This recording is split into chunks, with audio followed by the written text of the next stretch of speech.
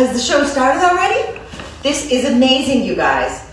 I found this box in the basement when I was looking for Gilligan's Island stuff, and you will never believe what I found in this box. He sings, he dances, he's got a little top hat and cane. It's amazing. Watch, look. Ribbit. I swear he was doing it before. I swear. Shoot. What am I gonna do?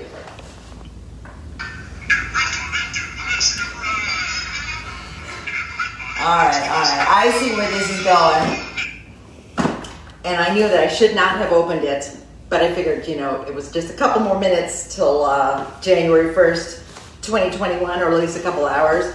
But what they always say is well-behaved women rarely make history. And that, my friends, is what tonight's episode of Living Figuratively is all about. Welcome to the New Year's Eve Epiphany episode of Living Figuratively with your host, moi, Judy Takis. Living Figuratively is the show that asks the question, why not fill your home with the fascinating faces and figures of people that you don't even know? Why not fill your home with figurative art? Each week, I introduce you to my own personal work, or I show you pieces from my collection. In December, we spent some time going out to art shows, and we'll be doing that again. But tonight, we're staying home for New Year's Eve, which is, I think, what a lot of people are doing tonight, hopefully, for the New Year's Eve Epiphany episode, where I'm going to unveil and introduce to you two new paintings from my goddess project, the Epiphany of Eve and the Epiphany of Pandora. Let's take a quick pan over to the pieces, and then we'll talk about them a little bit. So basically, I had a major, the Goddess Project, for those of you that have not been tuning in, or maybe forget, the Goddess Project is where I re-examine the mythology and stories from all the religions through a contemporary feminist lens. And I look at stories and, see if I can reinterpret them in certain ways, because they have contributed to our culture and our foregone conclusions and sometimes our prejudices. So for the Goddess Project, one of the things that I do is I research different stories. For my Epiphany of Eve and Epiphany of Pandora paintings, I found some similarities from one story to another. Essentially, the concept is that Eve was the first woman created in the Judeo-Christian religion, and Pandora was the first mortal woman created in the Greek mythological religion. And according to the stories, both of them, when they sought knowledge, the world fell apart. Everything bad happened. And so when I was looking for these similar stories, there were basically, I'm gonna go through each story, because you may not be totally familiar with the Pandora story, at least. Pandora was the first woman created in Greek mythology, the first mortal woman created in Greek mythology to Zeus's exacting specifications. And the reason that she was created was because up until then, the mortal society was an all-male society. Apparently, it was just a bunch of guys. They were all, very obedient, good, prayed to the gods the way they were supposed to, did what they were told, and just had this fun all-male society. Apparently, Prometheus, if you remember his story, he was the demigod who brought fire to mankind. And at that time, it really was just mankind, because it was all men. So Prometheus decided that these guys were maybe a little bit cold and maybe should be grilling their food instead of eating it raw. So he brought fire down to them as a gift. Apparently, this angered Zeus quite a bit. Zeus then decided to balance out this wonderful gift that they got with a sort of a bad gift or a punishment. So for his punishment, he decided to create woman for them. And he started by creating Pandora, who was the first mortal woman. He presented her as a gift to, of all people, Prometheus's brother. So, and she came with her dowry, I guess we could call it, which was this, magical golden beautiful box. And the only instruction was, don't open the box. So Pandora, because she was a curious, knowledge-seeking woman, she did open the box. And lo and behold, it unleashed a world of hurt into the human world. All the bad things got released. The only thing left in the box was hope. So I'm not super clear on the story of whether that means that there is no hope in the world because it didn't get released, or whether the only thing we have left is hope. Either story makes sense, but I'm not clear on what the exact meaning of that was. But the moral of that story is, if a woman seeks knowledge, she unleashes a world of hurt into the universe, or into the, on Earth. Different details, different people, same story happened in the Judeo-Christian Bible. So in here, God creates Adam and Eve. He creates Adam first and, creates Eve from his rib. First mortal people to be created. And Eve, he tells them, here you are, you're in paradise. You've got these lush gardens to hang out in. You've got these animals to lord over, and you can eat them because you're superior to them. You have lots of sex because you're the only two people on Earth, and that's one of the the orders that they like to dredge up when companies like Hobby Lobby decide to refuse to pay for birth control for their employees. But that's a separate point. But so basically, God told them, have sex, enjoy. Adam was like, ka-ching, lots of government ordered sex, and here we are in these lush gardens. Eve was much more, she wasn't content with that resigning herself to sort of this lazy life that God had given them for free. She sought knowledge. Oh yeah, and God had the one order, don't eat from the tree of knowledge. That's the only thing you don't have to do. So Eve, because she was knowledge-seeking, decided to eat from the tree of knowledge. And apparently there was a snake there. Apparently the snake told her, "Ooh, come on, do this." And she did. Took a bite of that apple, gave some to her husband because, I guess she wanted an intellectual equal instead of just sort of him just being her inferior. And basically that unleashed a world of hurt. They were condemned, they and all their children and all of humanity moving forward were condemned to go down to Earth instead of to stay up in paradise, And so the moral of both stories is, the plot of both stories is woman seeks knowledge, unleashes world of hurt. The moral and lesson of both stories is woman, don't seek knowledge, do as you're told, obey. And that is the moral that I want to reject with my two paintings. My two paintings are Epiphany of Pandora and Epiphany of Eve. So in my Epiphany of Pandora painting, instead of this magical golden box, she's opening a box of books from Amazon, no less. And for both paintings, I've used books to symbolize knowledge. So she's opening a box of books, and I put a little bit of symbolism into what the books actually are. The last one that she's pulling out of the box is Obama's Audacity of Hope, which, is a little bit of a double meaning kind of thing. The hope is still with us. And I've also put my mom's book, The Condo, which is where she wrote about the afterlife, which right now she's finding out about the afterlife. Also, my Pandora is pulling out the Song of Solomon by the wonderful Toni Morrison. And, and she's delighting in her discovery. My Eve over here, I have had her, she's taking a bite of the apple, and the world is not crumbling, but she's discovering knowledge, also symbolized by books. So I've got piles of different books down here. I've got Song of Solomon with the yellow binding there.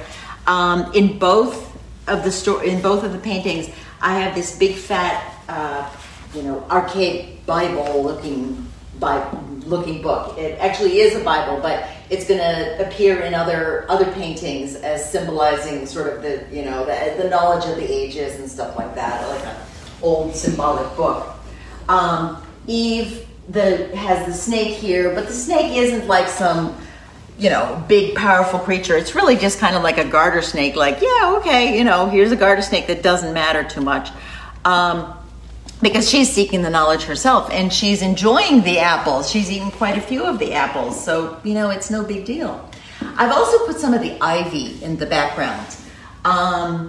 One of the things in the Bible is that as soon as she discovers knowledge, she discovers shame, meaning that she's ashamed of her body instead of proud of it, as one of God's creations.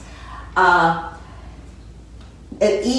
Eve actually has not discovered shame, so she is not covered, but Facebook has discovered shame and uses it to shame artists, which is why I've placed the tasteful scarf there to cover her so that I don't get into, Facebook trouble with it.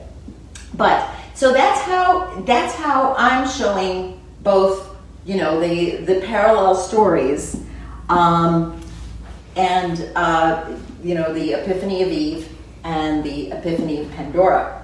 The reason I called it Epiphany, it literally, the word means a realization or discovery. So like they're both discovering knowledge, they're discovering it through books. What I didn't know was that Epiphany is also an actual holiday with a date in the Catholic religion. So it is January 6th, which is just next Wednesday, is the Epiphany. And what it stands for, it's the day that, and there's conflicting stories in Wikipedia where I looked it up. It's either the day that God reveals himself incarnate as Jesus, the baby, baby Jesus, so that's God incarnated on earth. Or it's the day that the three wise men came to visit to see the baby Jesus having just been born. I always thought that actually happened on Christmas Eve itself, like right after the baby was born. But it actually would be pretty wise for these wise men to, wait a couple days and let the mother bond with the baby for a couple days before, getting visitors and getting to all that frankincense and myrrh that's not going to do anybody any good. And because there's different stories and conflicting things, I'm sure I've got some of this wrong. So hopefully you will forgive me for, screwing up the details. I'm sure that's what Jesus would do. Anyway, I also wanted to introduce you to my model, who coincidentally, and it just actually worked out beautifully, perfectly, her actual name is Epiphany. Her name is Epiphany Perkins. You can follow her on Facebook. You can also follow her on Instagram at epiphany.cp. And she was wonderful, wonderful fun to paint. I painted her the day right before we went on lockdown here in Ohio. And I'm so glad I got the photo reference for that, because then I was able to work on these two paintings during the lockdown. Before I did the actual paintings though, I did some studies. And that's something that I really should do more often, because it's really, really helpful to do studies. And I had never painted Epiphany before, so it's good to just get a little bit of practice when you're painting new people. I'm going to show you the studies that I did. I did two studies, one of each pose that she posed for. So this one is the study for Epiphany of Pandora, and this one is the study for Epiphany of Eve. And both of them are available on my online shop. I framed them up in the silver leaf, which I think works really nicely for them. And they're almost the same size, so they can actually be stacked in the sort of wedding cake configuration if you were somebody that wanted to get two of them. One of the things I also wanted to show you, I had a lot of trouble with the ivy. I'm glad that she wasn't covered with the ivy, and I purposely put it in the background because I'm not an ivy painter. So, but I did do a sort of a preliminary study for the ivy too. And this is also available if you wanted to get one of my very, very, very few pieces that doesn't have a human element in it. It's something that you could probably tuck into any old corner. So let's go back. Let's go back to the paintings.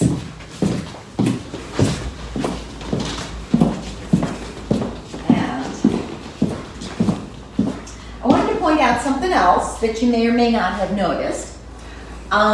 Eve and Pandora, the way that I have painted them, is a beautiful black woman. And what I'm trying to do with that is basically we've come to think of mythological and religious characters, like all the people from the Bible, all the people from Greek mythology, as white European people, because the Renaissance artists and the classical artists were the ones that painted them. And since then, you know, neoclassicism, all of them, they were all white European artists painting white European looking people. But there's nothing in the scripture or the writing or any of that that says that God is white, Zeus is white, the people they created were white. There's nothing that says any of that. It's the artists that decided to depict them that way. And basically I'm an artist, and so I've decided to depict the first woman created, the first mortal woman created in both religions as a black woman. And it actually goes along with the whole concept of women, of black women who are seeking knowledge. And, you know, historically, many of the black women that we've, you know, that we know as great historical figures have sought knowledge. We've got, you know, Harriet Tubman, we've got Rosa Parks, Katherine Johnson, Shirley Chisholm, Angela Davis, Kamala Harris, all seeking knowledge. Some of them have had to disobey the rules and the laws in order to do what is right. And so that's also part of the meaning of the whole, you know, of the whole Epiphany of Eve and Epiphany of Pandora paintings. And that is basically it for tonight. So thank you for joining me for Living Figuratively, and thank you for listening to me talk about these paintings that I super, super love. I'll let you know where they're going to be showing in person, hopefully at some point before too long. I don't have a specific place yet. But thank you for joining me for Living Figuratively tonight. Come back next week, same bat time, same bat channel, where we will be taking the show back out on the road, seeking knowledge. We're going to head to the Artists Archives of the Western Reserve in University Circle in Cleveland, Ohio, to see About Body, About Face, which is a show of black figurative artists who are also seeking knowledge. And it's going to be really interesting. It's a fabulous show, so I can't wait to, you know, to take you there. Same bat time, same bat channel, January 7th, 6 p.m. Eastern Standard Time. And the rest, they don't even mention her by name. Mary Ann Summers, farm girl from Kansas, who won a 3-hour boat tour and then ended up spending 3 years on a desert island with 7 other castaways. You were the best. Rest in peace, Dawn Wells.